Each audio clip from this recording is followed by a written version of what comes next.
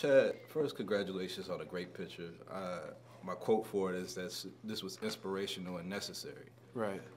My first question is, I think one of the interesting things that I learned about Jackie through this picture is that how much he didn't really want to be a hero at the beginning. He just wanted to play baseball. Right. But he took on that responsibility after learning like how much it meant to other people. How much did you learn about the character that you didn't already know before going into this movie? Well, the thing that struck me the most, the two things in this statement is that baseball wasn't his best sport. You know, he was a better football player, he was a better baseball player, a better basketball player, better track and field. He even played tennis. And so he had greatness in him anyway. It just wasn't a place to put it in these United States. And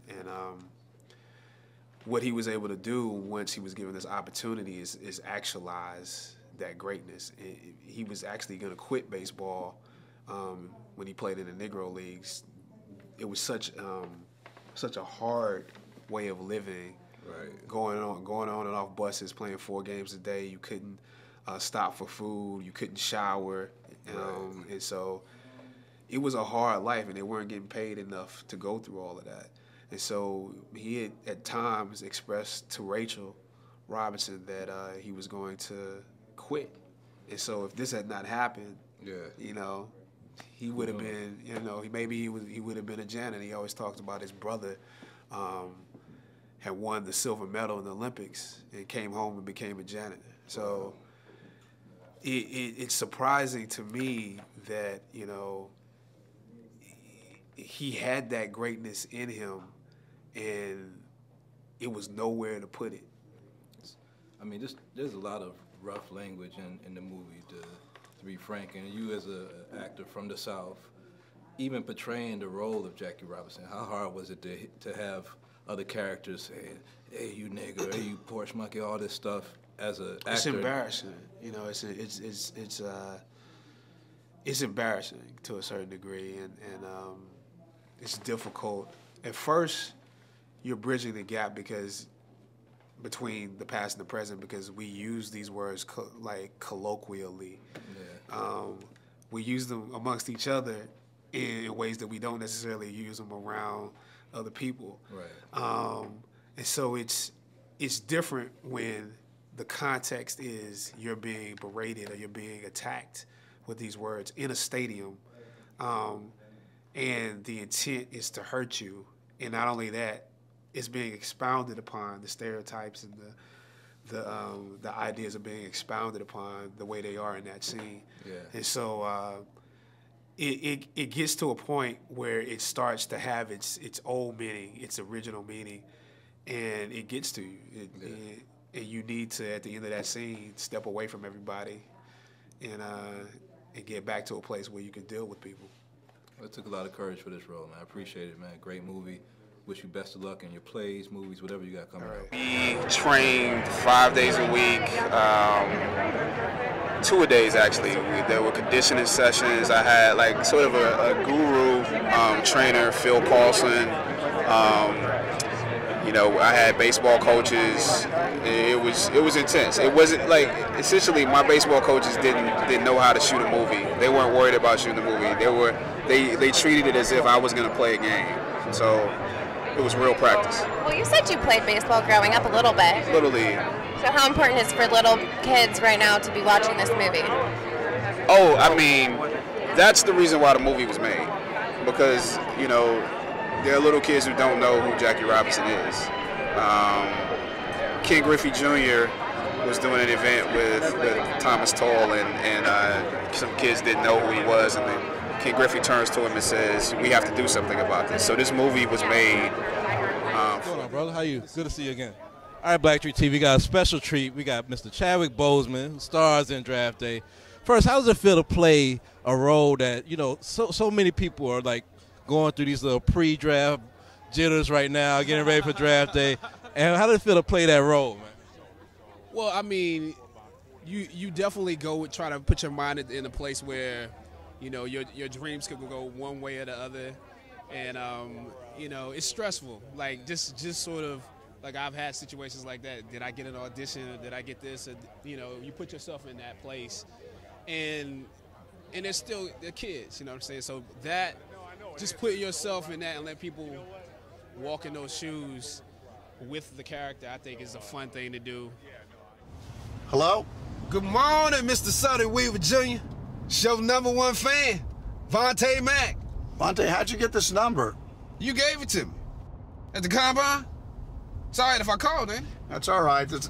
Doesn't matter. Vontae, the I mean, your career, just like these athletes, depends so much on stuff that happens off the field and on the field. Do you think it's fair to judge people when they get to this level of admiration and success? Will you be judged for everything you do, not just like what you do on screen or what they do on the field? It's fair to some extent. I mean, I think you accept, you know, a little more responsibility. At the same time, you deserve a little bit of privacy. So, I mean, I think it should be balanced a little bit more than it is. And especially now with, you know, Twitter and everything being online, it takes away some of your privacy more. All the buzz, I mean, everybody's going to love you in this movie, but everybody's talking about August and Get On Up and you playing James Brown. Tell me, how hard was it to get into those dance moves first off and, like, but you know, pull off some of that? And how much training did that take? And how excited are you to, you know, to play a biopic of another, you know, great person? It was a scary experience, to be honest with you. It wasn't something that I felt like I should do at first. At a certain point, I realized that, you know, it was, you know, in my path, and you know, the dancing part was something that, like, every day getting up, it was a grind, a serious grind. But once you start to get it, it's something that you know you want to do it for the rest of your life. Actually, you know, I might not let people see it, but you know, you always gonna wake up every once in a while and start cutting the rug a little bit. So yeah, I mean, it was just fun. Like, you're playing James Brown, you almost feel superhuman. I don't want to talk about it too much. I haven't actually seen the movie yet, so I want to wait till I actually see the movie and I have more to say about it. But the experience was phenomenal. We'll all be excited about that. Last question: is there any truth to the Black Panther rules? I don't know anything. There's a rumor, yeah. We'll take it for that. Dad in the army. I said stop. My mama left. Mama! Mr. Dynamite! We stopped the show! No one else helped me. No one else. James Brown!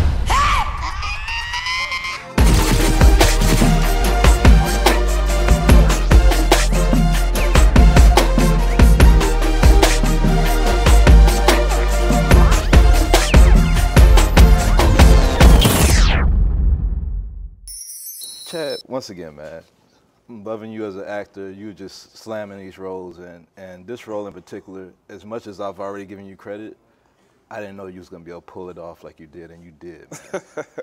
You did. Because, I mean, tell the truth. Man. If you couldn't do the dance moves, the community was gonna slam you for it, and you delivered, man. I really, hands down, I was amazed by your performance last. Thank you, man. Thank you. So, big challenge taking on James Brown, and one of the things that I wanted to ask you about is that you played 17 to 60. How was it when you had to put on that makeup and you had to look at yourself and what would be, portraying James Brown in an older age? But how was it just to look at yourself as an aged character like that? Well, first off, what a lot of people may not know is that his grandson was on set. Mm-hmm. And, he had a picture of himself and James Brown later in life.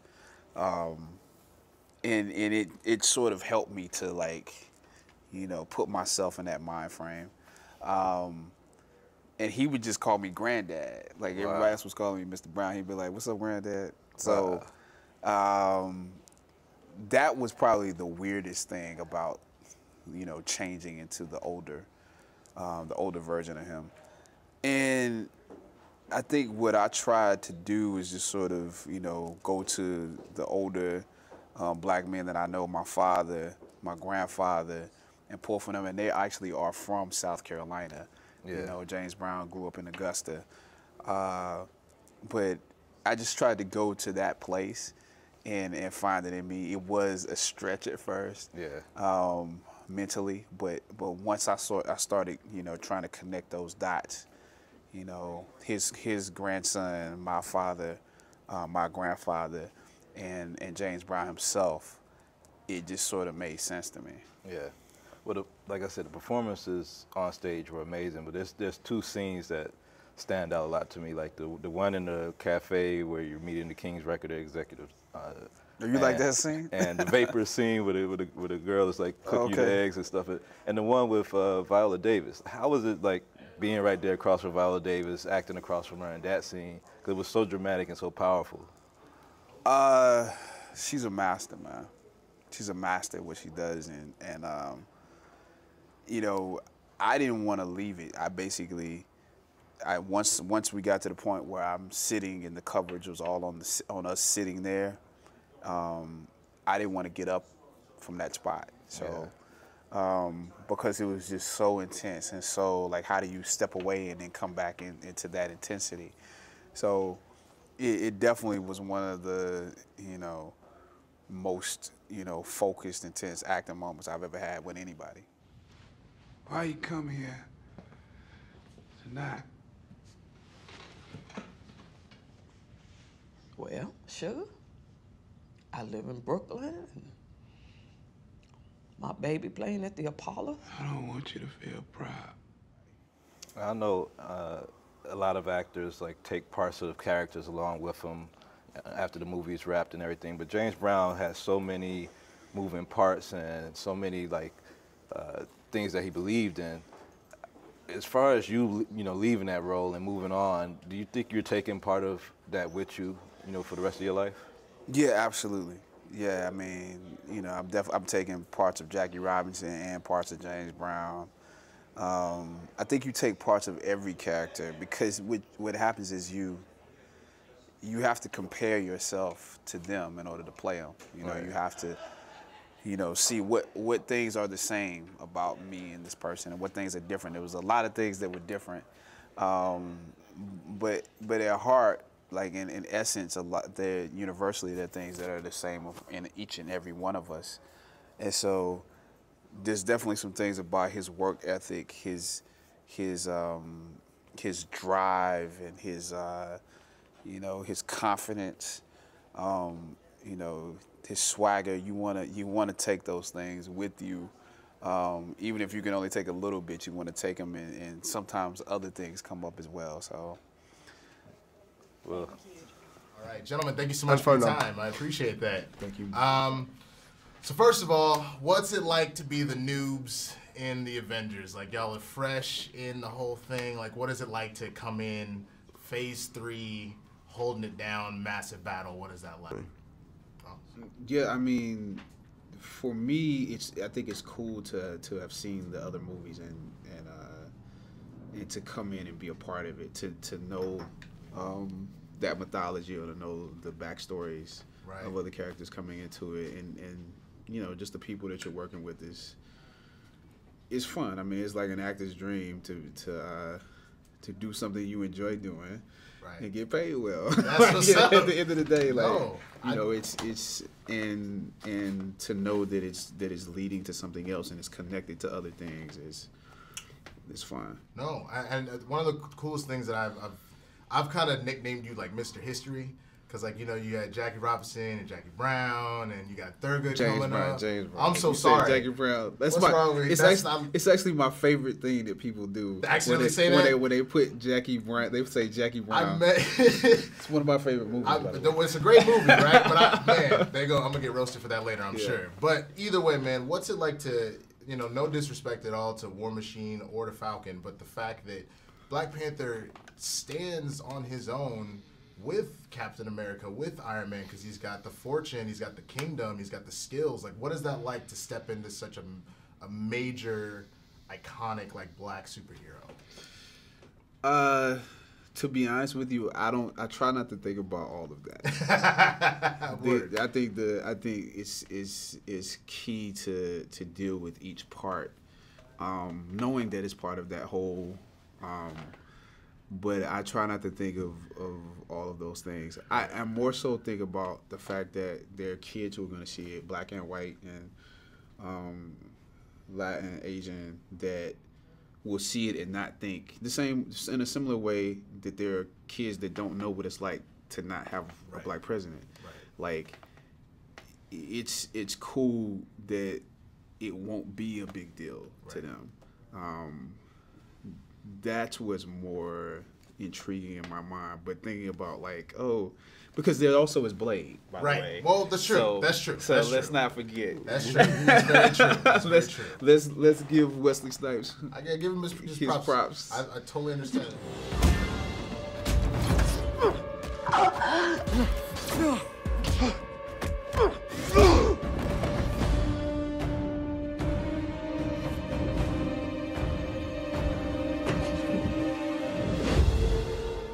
And Paul, my question for you too: what is it like to step into a role of essentially a brand new life that is a full adult? So you're almost like having to discover life, but you're a man. That's been the fun bit, is that he's just recently. I got born on camera. That's not going to happen again, I don't think. For me in my career, but you're born and you're sort of omnipotent, and yet you're learning everything at this incredible speed and trying to figure out what your place is and where what is the limit of your powers and what you should use them for, and what is good and what is evil, and what is love, frankly, I think. Because I think loyalty, without love, there's no loyalty. There's just, with logic, new information can come to light and he can flip sides, but with love, you don't. So I think he's sort of, it's been really fun. That's actually been, it's well spotted, because that's been the bit that has been really genuinely intriguing. Right. Well, hey, gentlemen, thank you so much. I appreciate your time. Great movie. Everybody go see it. It's awesome. See it like 5-6 times, because I will. Oh, Jesus. Yeah, see it 5-6. Of course. Let me sit this right here. Wait, you know what? We can't do that. That's not stable. Can I give this to somebody? I can't. I'm not going to hold it. All right. It's going great. I won. It's great. It's great. How's it feel? Pretty good. You know what? Honestly, I felt like a winner before I came. And I feel like I'm just representing the other people in that category and representing the movie, which was well received. And I just love the exchange that happened between us and the audience for Black Panther. So it's just great to just continue to promote that.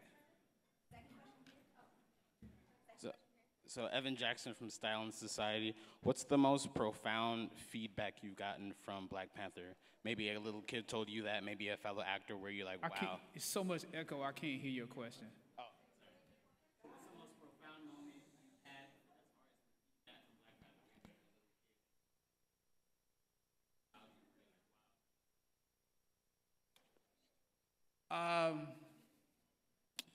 I think one of the most profound, it's so many different things, but there was science courses in Brooklyn that,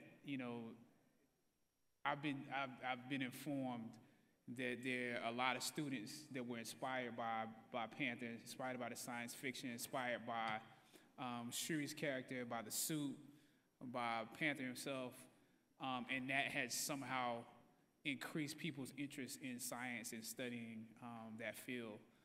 So that to me is an amazing thing.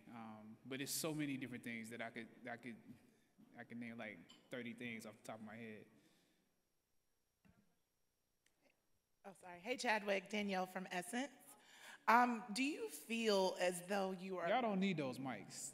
Right? I can't hear you. When you had a mic, yeah, it's too much. Can you hear me? Yes. Do you feel as though you are living in your purpose? And if not, how do you tap back into that if you lost your way? Oh, God, you want me to preach a sermon? I feel like I'm living in my purpose. But the funny thing about purpose is that it unfolds more and more to you every day. So you could be living in what was revealed to you at a particular time, and then you might get stagnated because there's more that you're supposed to do. It doesn't just stop as you do one thing. So I think it's just being open to what you're supposed to do at this moment, and not getting stuck in the past, because purpose is not related to career. Purpose is not related to a job. It's related to what God put inside you that you're supposed to give to the world. And you can do that in various different positions and forms. So I think it's staying open to what that essence is at all times. All right, that's 3 questions. You almost made me preach a sermon.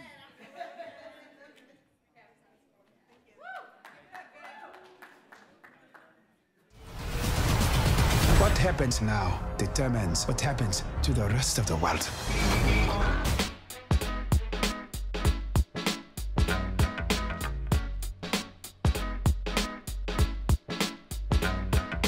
Anytime you're ready. You know how when they say, like, you know, go out there, make your mama proud. And stuff. How's it feel to know that you're a part of something that's making a whole culture proud, like a whole people? Like, what's that weight on you? Well, let's just go back to my mama. Like I enjoyed, you know, we had the premiere a couple nights ago, and just having her in that room with all of those people, and, you know, beautiful black people too, that came to the premiere. Royal. It was a royal experience. People came in their African garb, or they at least you know, alluded to that, or they signified that. And it was a beautiful experience. Snoop Dogg, you know, Janelle Monáe, being able to introduce your mama to these people is an amazing experience. So that, to me, you know, I know everybody else is having that experience, will have that experience on February 16th, and it will resonate. But I'm feeling it from a very intimate standpoint, and bringing my people here. I know you do a deep dive on all your characters, but I wonder, like, I mean, we're African Americans. We grew up in the South. Like, how much did you learn about African culture that you didn't know from doing, like, the background on this story? An incredible amount. You know, like, you can know it from you know, just a book standpoint. You know, you read about it. But we actually, in some ways, had to create a rites of passage, a coronation, in this movie, and to elevate the character to a different place. And I actually could feel that happening, and I could feel this is beyond research. This is like actually experiencing this moment with a group of people, with the cast, but also the extras who were on set for Warrior Falls, who came for weeks. When it was a hard shoot, they showed up even though people got sick. Their parents would tell them, "You don't need to go back there anymore," because I would hear their stories. And they would tell me, "I'm coming back because I've never experienced anything like this." They've never had an African rites of passage in that way, some of them, and they were able to experience that. So not just for me, it trickled down to everybody on set. So that's something that is, you know, you can't even put that into words. Sully!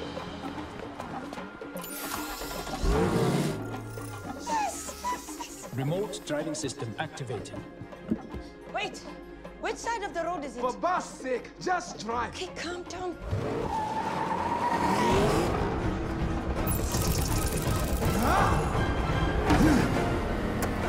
Woo! Let's go!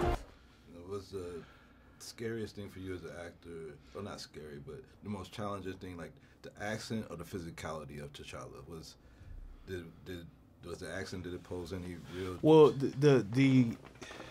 I think the hard part about the accent is you want it to become so natural that you know, people forget that's not what you sound like. And you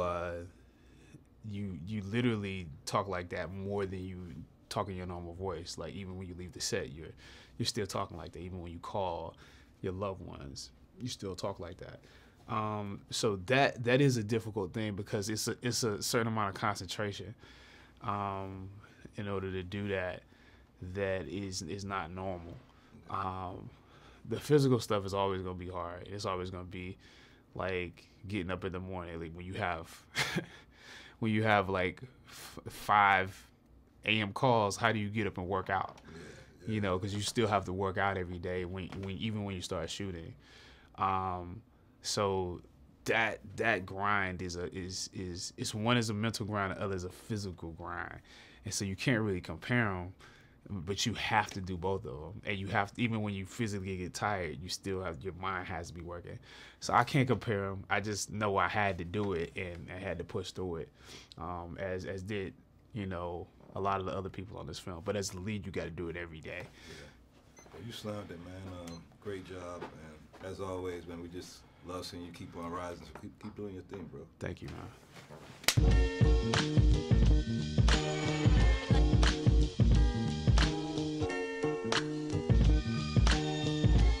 How you doing? Good to see you. I'm good. How are you?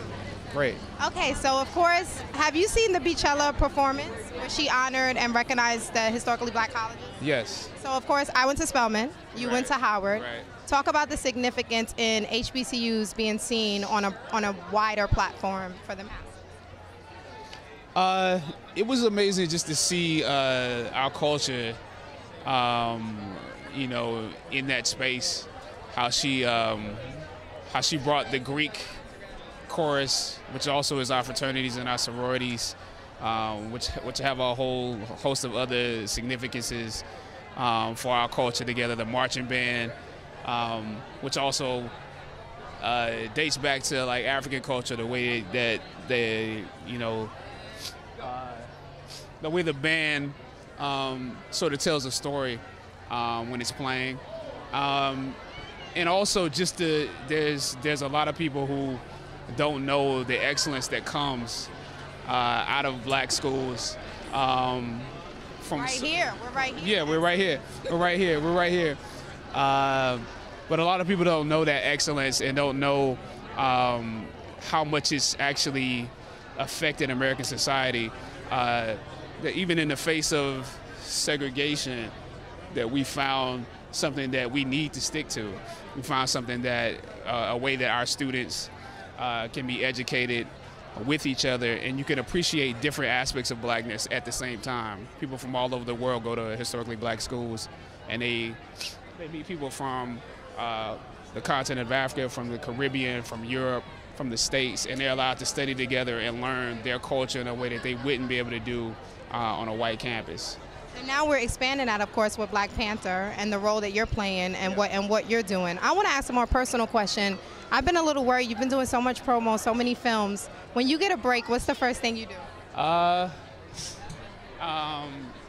When I get a break, or when I am going to get a break. When is the break coming and what are you going to do? The break is coming after Howard commencement. Okay. That's when the break comes, and I'm going on vacation. Absolutely. Yeah. Well, we'd love to have you as well. Well, y'all didn't invite me. You didn't invite me. Howard beat you to it. Maybe another year. We'll make it happen. Thank you so much, thank Chad. you so much.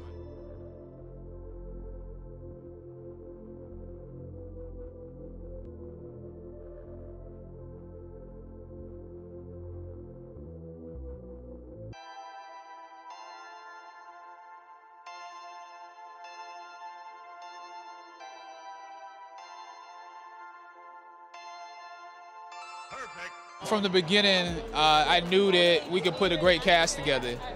It was the type of movie that I knew a lot of people would want to do, and I love the cast that we have. Each person brought it every day, and it made it interesting for me to come to work and to just bounce off of them. So it's all about Stefan, who's next to me right now, Sienna, J.K., Taylor. It's been a great.